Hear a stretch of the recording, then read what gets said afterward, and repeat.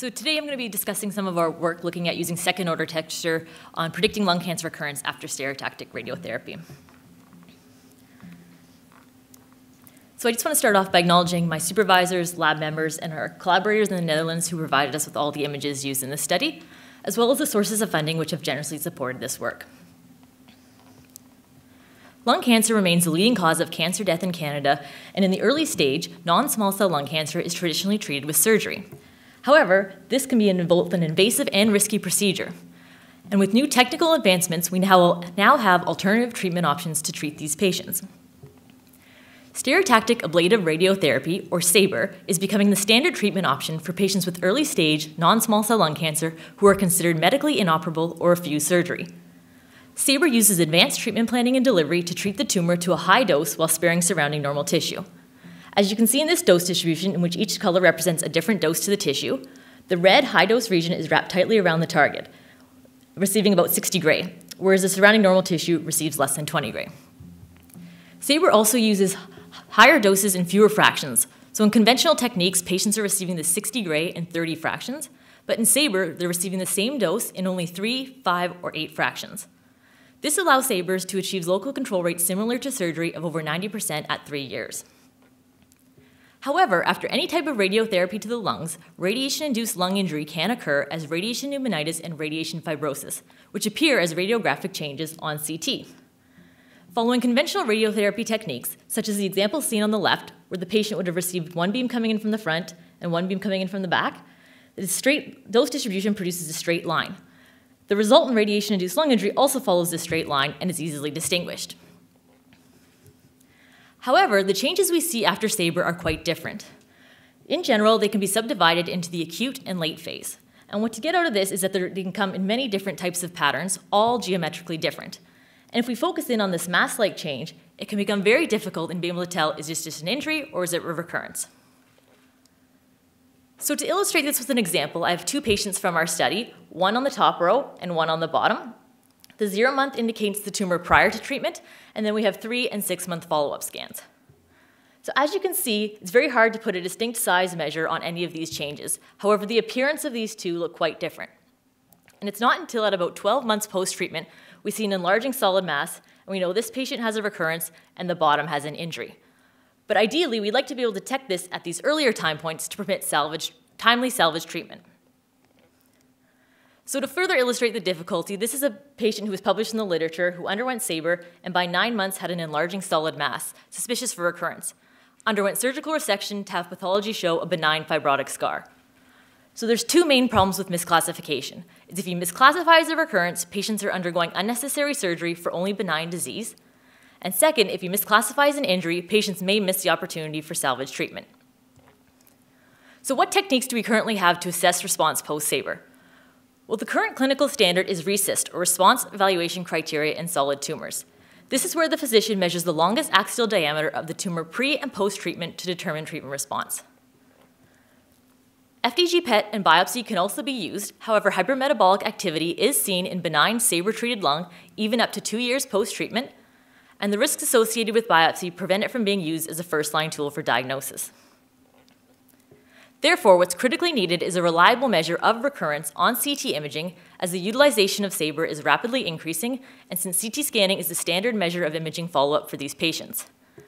So based on our observation that the appearance of these changes looks different, the objective of our study is to measure the utility and predictive power of appearance measures taken within 6 months of treatment for predicting which patients will ultimately have a diagnosis of recurrence. We hypothesize that first and second order texture measures can predict recurrence in individual patients more accurately than traditional measures of size on the first follow-up scan. We looked at 22 patients treated with SABR with a total of 24 lesions, 11 with recurrence and 13 without, and analyzed 46 scans taken at approximately 3 or 6 months post-treatment. What we did was we manually contoured any observable lung changes on all follow-up CTs, and we contoured 2 regions of interest as shown here by the solid and dashed lines. And if we just zoom in on one of these examples, we can see our region of interest in more detail. So the first is our consolidation region, defined as any dense mass without visible vessels beneath. And our second is our ground glass opacity, or GGO, indicated by the dashed line, defined as increase in lung density when compared to normal while still being able to visualize the vasculature beneath. So within both of these regions, we calculated two size measures, 3D volume and the longest axial diameter, as well as one first-order texture measure and 7 second-order texture features. So the first-order texture measure is just the standard deviation within a region of interest. And this assesses the global variation of densities within a region. So in general, as you have a more variegated texture, the standard deviation increases. However, this isn't always the case. And in these three examples, you can see we have distinct patterns. However, the standard deviation remains quite consistent. This is because first-order texture does not consider the neighboring voxel relationships. So to illustrate this with a very artificial example, we could say have one large vessel going to multiple smaller vessels. The standard deviation is identical because all three images have the exact same number of white and black pixels. The only thing that's different is their spatial location. So second-order texture statistics can take into account this neighboring voxel relationship. So how are second-order texture features calculated? I'm going to give a quick example using an artificial image divided into pixels. Each pixel has a corresponding image intensity, in our case a binary image, so either zeros or ones. When we calculate second-order texture, we always have a reference pixel and a neighbor pixel. And in our case, the neighbor pixel is 1 to the right, but it could be in any direction. So we calculate second-order texture using a gray-level co-occurrence matrix, which is just a tabulation of how often pixel pairs occur within an image. So on one axis, we have the reference pixel value, and on the other, the neighbor pixel value, and then the total tabulation of how often that pixel pair occurs. So in our example, we look up our reference pixel, our neighbor pixel, find the corresponding spot, and add 1 as it has occurred once. So we can do this for every pixel as the reference pixel in the first row and update the GLCM accordingly.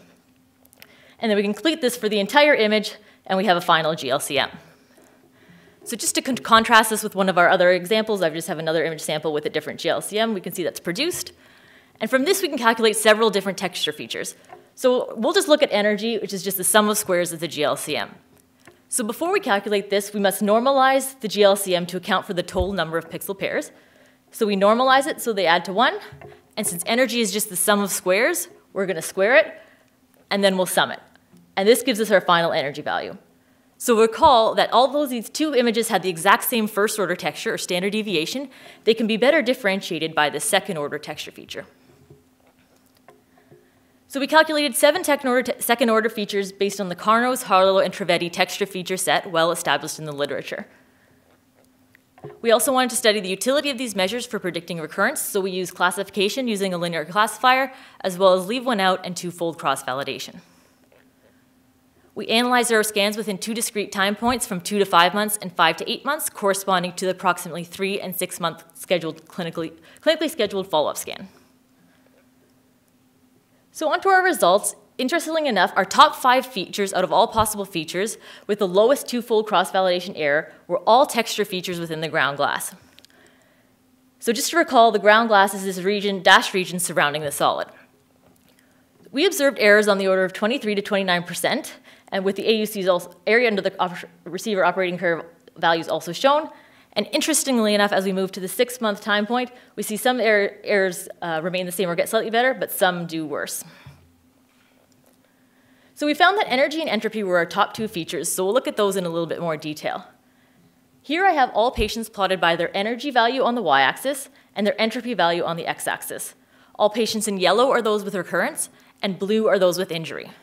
So you can see here the groups are well separated, and we have our overall accuracies of 77%, and leave one out accuracies of actually over 80%. If we contrast this with any size measure at the exact same time point, using volume and recist, or the longest axial diameter, we can see the groups are not well separated, and overall errors on the order, or accuracies on the order of 60% can only be achieved. So going back to our image sample here, where we have one large vessel going to many smaller vessels with a similar standard deviation, we can see that the energy values in these examples, the energy value decreases and entropy values increases in these 3 examples. But what does this mean for the visual appearance of the GGO in our patients? So we'll look here at one recurrence patient with a high entropy and low energy value. We can see that the ground glass has these highly contrast spiculations coming out from the solid. If we look at an injury patient on the other spectrum with a lower entropy and higher energy, we see a much more smoother appearance to the GGO. And if we look at 2 patients on the boundary, we can see we have some speculations and a mix between the 2. So our classifier would have a harder time distinguishing these patients. So on the basis that our most predictive features were all within the ground glass opacity region, or this green region here, and due to the manually contouring these regions is very time-consuming and difficult due to the ill-defined border, we also want to look at if we could only use the consolidation region and automatically expand this out at different radius to act as a GGO surrogate. And in the interest of time, I won't go into all the details from this study, but overall, with distances about 1.5 to 2 centimeters from the solid, showed excellent reproducibility with the manual GGO contours within about 5% error. So in conclusion, we've shown that second-order texture features can achieve leave-one-out cross-validation accuracies of over 81%, compared to any size measure at the same time point, which could only achieve accuracies of 60%. And we've also shown that automatic expansion of the consolidation shows excellent reproducibility, potentially in eliminating the need for manual GGO delineation. We're currently working on validating all results on a larger data set, and we hope to make a clinical translation to a useful tool which could potentially allow for earlier salvage of patients with recurrence and result in fewer investigations of patients exhibiting only benign injury.